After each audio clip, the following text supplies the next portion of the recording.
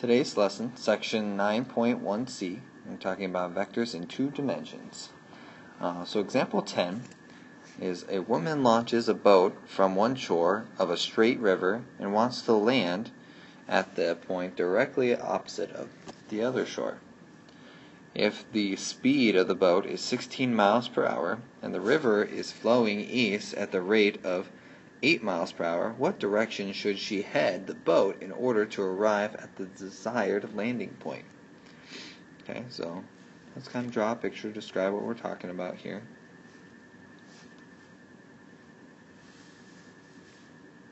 So we got a straight river, okay, water's flowing due east, okay. You have a boat from one point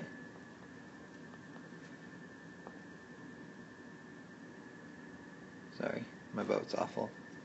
Okay, now you want to head straight across and get to this point on the completely opposite side of the river, but you want to be able to land there because of the water's heading a certain way. So what angle do you have to use? So if we're going to the right, you kind of want to face your boat into the current somehow, right? To be able to go completely straight across, because the water is going to push you in a current this way so that you can kind of get to that same point over there. Okay, so we want to figure that out. So we want to kind of put together our vectors first. So let's look at the vector for the velocity of the river, because it's kind of the easiest one. So for the river, that vector is not going up and down, so it has no y value associated with it, right? So it'd be a 0, it'd be a 0j, but it is going 8 miles per hour to the right, so it does have a vector or a movement for your I component, so 8i would be our case. Now we can just write this as 8i and drop the oj if we'd like. Okay. Now the other one, the vector for the boat, we don't really have enough information quite yet because we don't really have that angle, but that's what we want to find. So let's set up what we know. And so then if I'm going to my boat goes at a rate of 16 miles per hour, right? So that's its magnitude of its vector. So we can write that as 16. But then we don't know our theta, but we can write cosine theta for I plus 16 sine theta for j. Right? Now, usually when we're looking at true vector or true velocity, okay, we add the two together to get the true velocity. So I want to take R's vector and add it to V's vector.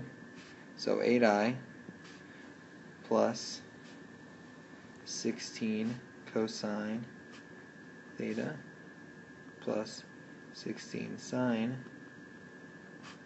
theta j. Okay, and that gets me that. Now, I kind of want to combine my stuff so it's all in the same spot. So my i's, I forgot my I there. Oop. Looks like I wrote 2 j's. Let's change that. So 2 i's. There you go. So let's write this as one like component part. So we're gonna have like I on the outside. Okay. So 8 plus 16 cosine theta. Okay. For I. Now, this is one nice thing that we do know. So in order for your boat to go straight across, directly across, okay, its vector needs to be a straight vertical line, right? From the point, because they're going straight across. So there's no movement for your x value at all. Okay? So there's no movement left or right. There is movement up, so we don't really know what our y value will be because we don't know how far the the river is or anything. But since we know that the x value can't be any movement, we know it's 0.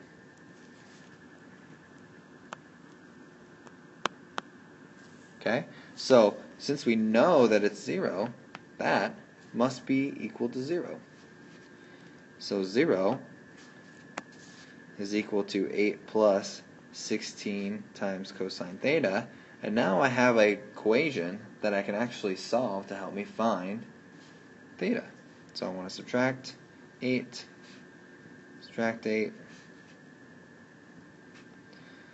and then I want to be able to divide by 16.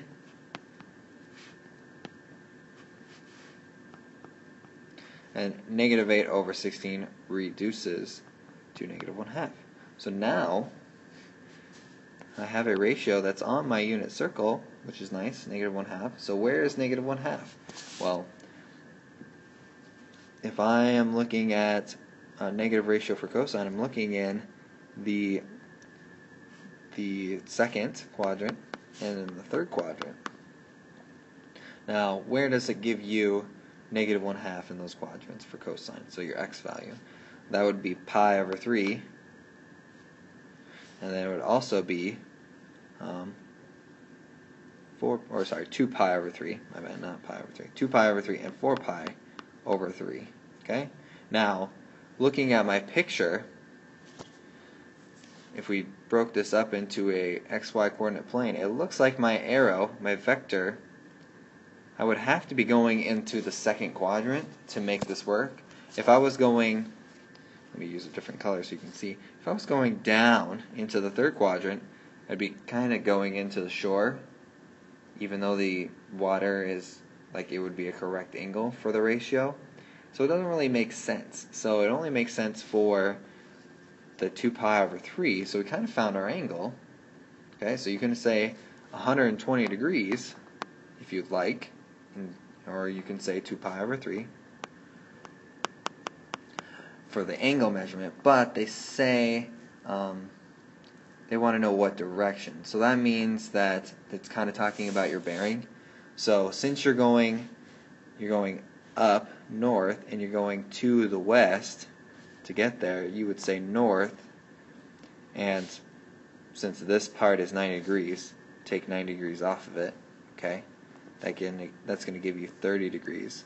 Okay, so I'm going north 30 degrees west. So that would be my direction for it. My angle measurement's 120, but my direction is north 30 degrees west. Okay?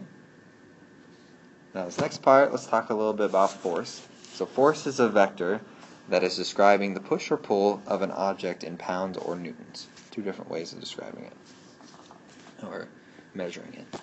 Now, a resultant force is several forces acting on an object, which creates a vector from the sum of all the forces. Okay?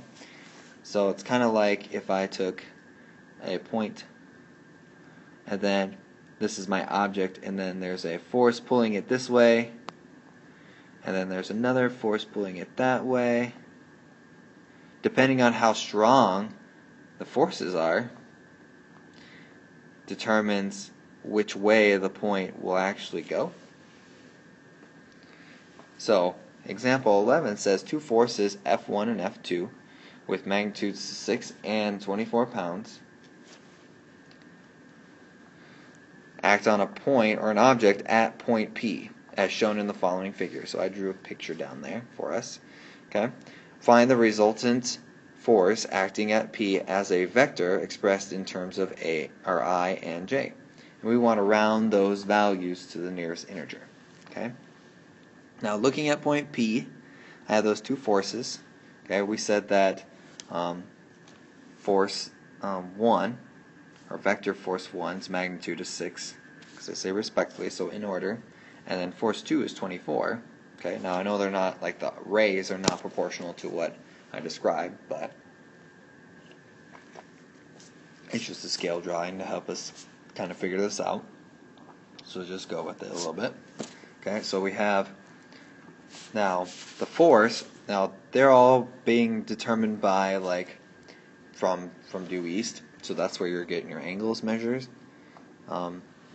we don't really care where point P is to begin with, so don't worry about it. It looks like on my graph that's at 4, 2, but it's like it could be anywhere. I just drew it at a certain spot so I could draw the picture. Okay, so since I'm given theta for both of these, now I can actually describe what I want. So for force 1, its magnitude is 6 times cosine of 45 degrees for I plus 6 sine of 45 degrees for J. And then for force 2, it's 24 cosine of 120 degrees I plus 24 sine of 120 degrees J. Now I want to be able to find those a little bit. Let's simplify. So for force 1, cosine of 45 is square root of 2 over 2. And sine for 45 is also square root of 2 over 2. So if I simplify these, I would get rid of the denominator. So I get 3 square root of 2i plus 3 square root of 2j. So that would be my F vector. F sub 2 is force. You're going to have 24. Cosine of 120 would be our negative 1/2 that we talked about in the last example. That's with I. Plus 24 times sine of 120, which will be the square root of 3 over 2. That's positive, so it's in the second. Okay, so now I can reduce the 2's, make them 12. So the first one will be negative 12i plus 12 square root of 3j. Okay, so now I want to add those two, because that's what it said in the previous part, is the sum of all the forces that are acting on an object. So if I add here, let's add straight down. Now some of them are not like terms, but let's combine them into their areas. So like you'd have negative 12 plus 3 square root of 2, and those are for my i's, plus 3 square root of 2 plus 12 square root of 3j. Okay, so this is the vector for f sub 2 and f sub 1, okay, added together. Now they want me to find the nearest integer, so that means I need to plug these into my calculator. So negative 12 plus 3 square root of 2 is going to be negative 7.75. So since it's negative 7.7, let's say 6 actually, that'll be like negative 8. And then for 3 square root of 2 plus 12 square root of 3, that gives me 25.03 it looks like. So it just rounds down to 25 as a whole. So then that would be my vector in IJ form. Okay? Have fun.